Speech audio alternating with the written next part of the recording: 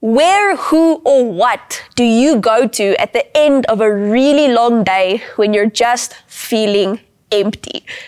We as humans constantly crave fulfillment. When we're hungry or thirsty, we crave the fulfillment of food and drink. When we're tired, we crave the fulfillment of sleep. When we're bored, we crave the fulfillment of entertainment. But then we have those deeper longings inside each one of us. The longing, for example, to feel accepted and loved. The desire to be vulnerable and yet feel safe and secure. My question is, where do you go to for those needs?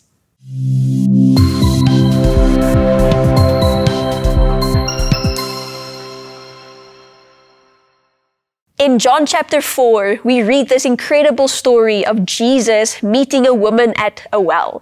Now, this woman, much like you and me, friend, looked to certain things to bring about a sense of fulfillment. In other words, she drank from a certain well, hoping that it would satisfy her at the end of the day. The well she drank from specifically was the well of men, relationships. She was known as someone that just went from one casual relationship to the next. What are the wells that you drink from to satisfy those deeper longings for acceptance, vulnerability, safety, and security that each one of us carry? You see, in this story, Jesus, in love, confronts this woman so that she herself comes to the realization that the well she had been drinking from as a source of fulfillment in life never really satisfied her completely for all eternity. She needed living water. Water that would satisfy her eternally and, to use Jesus' own words, eventually become a wellspring of life inside of her that will not only bless her, but that would bless those around her. You see, in this story, in John chapter 4, the longing to be fulfilled or satisfied relationally, that's not a bad thing. That's actually a very good thing built into each one of us. But you see, it's when good things are elevated to become God things in our lives that we're left feeling stuck or unsatisfied or unfulfilled at the end of that seeking or longing. That's what this woman in John chapter 4 discovered when she meets Jesus. She discovered that true fulfillment, true satisfaction, true life and eternity can only be found in Him. It's as if she had realized that she had been drinking from the wrong well all her life. It's like when you realize that you've been so thirsty, but you've been grabbing at salt water instead of fresh water. Salt water might look appealing, it might look the same, it might kind of feel the same, but we all know there's a very distinct difference between salt water and fresh water. We don't want to drink salt water. Why? Because that eventually leads to death and sickness and illness at the end of that. And that's kind of the realization that she gets in John chapter 4 when she realizes the things that she had been looking for to find fulfillment. It's like she's been drinking salt water when fresh water has been available all this time.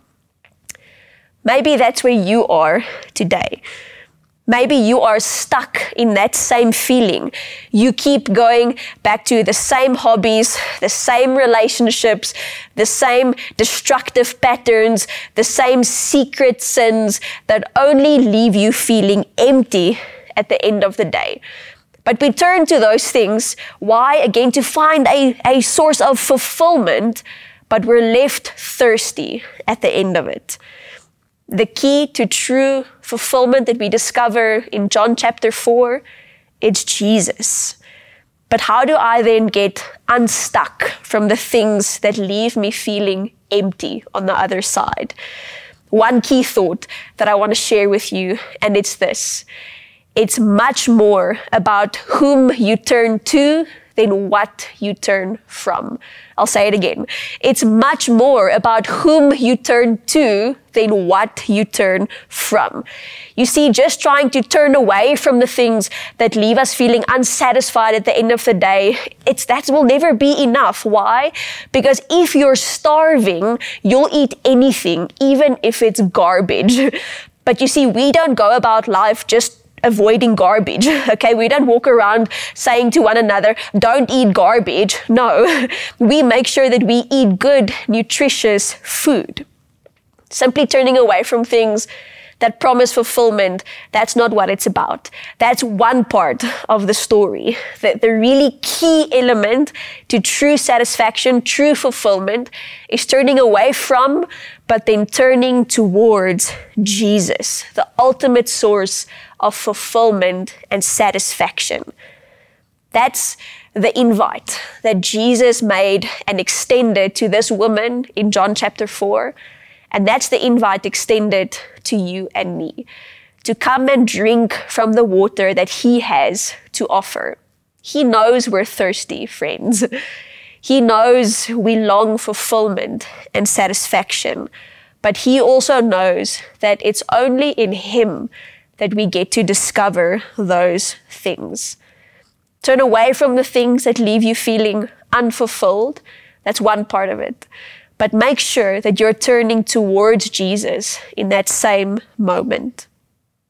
So, what will you do now? Is it something simple and practical, like just maybe replacing a Netflix binging time allocation to something a little bit more fulfilling at the end of the day? Or maybe you're stuck in some really destructive patterns or secret sins that keep you in bondage and slavery. And maybe you are in need of more specific tools to help you walk in freedom.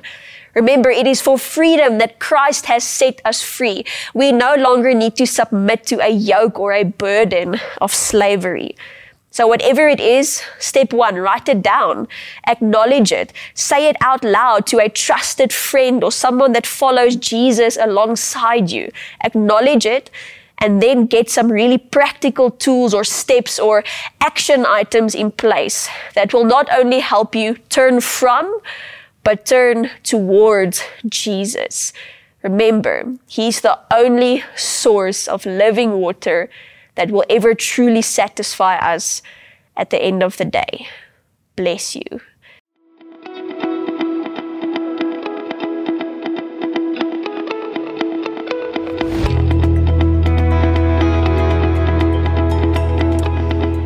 If you've enjoyed this content, please make sure that you subscribe to our YouTube channel so that you can get your hands on more of the same. Cheers.